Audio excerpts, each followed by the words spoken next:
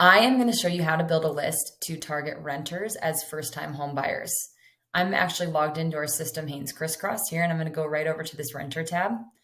For the sake of this demo, I'm actually in the state of Utah, so that's where we're doing this search. And then I put in my zip code here, and I put in the street name that I am looking at.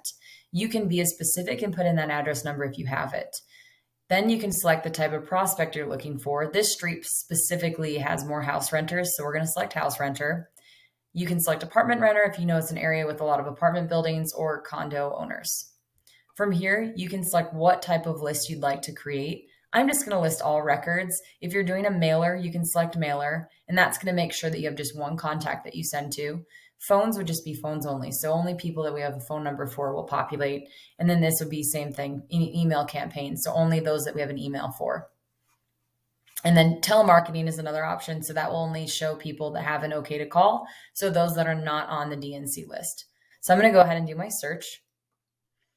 Here's my list right here, which is great.